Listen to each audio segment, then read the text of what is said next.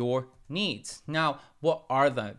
There are three types of them: the home office, the cloud kitchen office, and also the retail location. For the sake of what we're going to be talking about throughout this whole entire course, we're going to be focusing on home offices only. And what does that mean? That means you can have the ability to sell on Instagram, to sell online, to also sign up for delivery apps. But we're not going to be catering to dine in.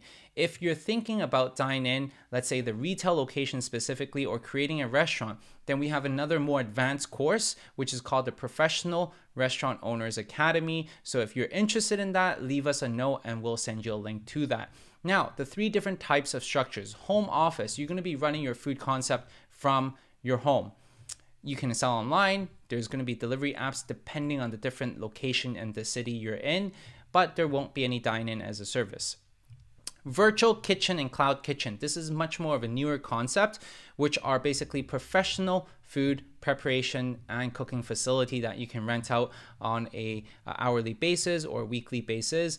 So you don't own anything, you just rent their facility. This also caters to online and also delivery apps as well, but also don't have dine-in. And the next up are retail locations. Okay, so why is it important for us to understand and choose the different business structure that we're going to go and commit to? Because we need to be able to choose the most suitable business structure that allows you to plan out and shape your business that best suits your lifestyle. Because once again, if I don't choose something that fits my needs, then it's not going to work out, and it defeats the whole purpose of me even creating a business. That's the reason why it is so important. Now, how do we do that? How do we decide? Are we destined to build a restaurant, or should I just be creating my business from home? We analyze the 6 characteristics, which I'm going to be sharing with you right now. And once you understand this 6 different types of characteristics, then you can go and decide which one is best suiting for yourself. First up, volume. How much can you produce?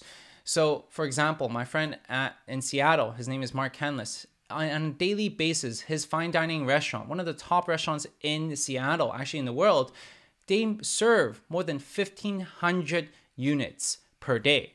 So clearly, we cannot serve that type of volume in your home office. And that's the reason why you need to consider the different volumes that you're pushing out and what your expectations would be.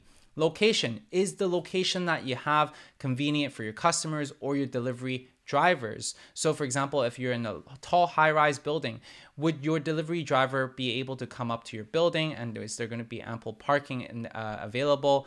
And that all takes into account of whether you should be renting a cloud or virtual kitchen or not, or even have your own restaurant. Commitment. How much time are you willing to spend in this business? Do you have a 9-to-5 job and that you want to just create something on the side as a side hustle income? Or do you want to quit and take the plunge into the business world and just completely risk it all? Your commitment matters, and the different types of business structure plays along into that as well. Earning potential. How much money are you wanting to make from this side gig, from this business opportunity? Are you planning to earn a few $1,000s, or are you looking into earning tens of thousands of dollars? So this all plays into the different types of structure. Investment. How much money do you currently have to invest in this food idea of yours? Food delivery app. Which delivery apps are applicable in your specific city? So having and understanding the different types of characteristics which I just shared with you allows you to understand which type of business you should go for. Now, as in a granular idea and a granular look into what is necessary, we're going to dive into a diagram very shortly. But the last thing that I do want to share with you is the legality. What does that mean? That means that whether you have a home office, cloud kitchen, or retail location, you need to have your legalities right. So what does that mean? That means that you need to have your business license, you need to have your business name, the business insurance, and a food safe sanitation plan for basically all the different operations.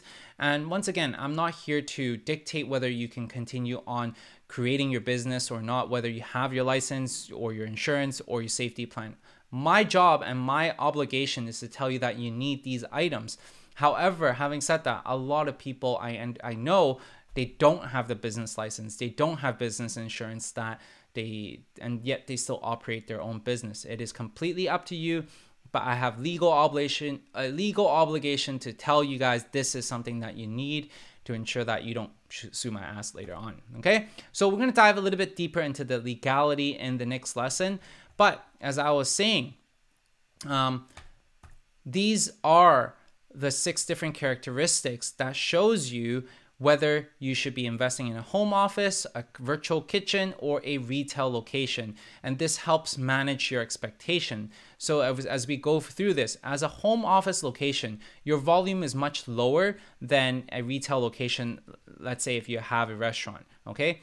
Location, basically you have no choice if you're working from home. Commitment wise, 5 to 10 hours per week if it's going to be your side hustle, or if you're going to be fully plunging your time into it, it's going to be a full-time if you have your own retail location. The earning potential for your Instagram business, for your home office, would be roughly $1,000 plus. I'm not saying that people haven't made tens of thousands of dollars working from their home, but I'm just sharing with you, typically speaking, what do I see of my other students and how much they make. I want to be able to manage your expectations, right?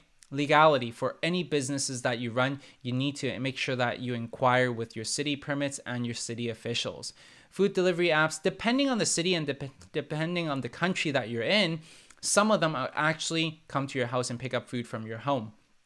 But a lot of other places do not cater to home office structures. So definitely just inquire with these different apps, call them, right? Investment.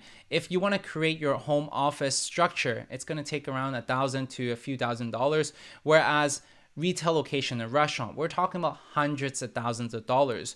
So looking at this graph, you're going to be able to see the different types of characteristics that is associated with each of the structure.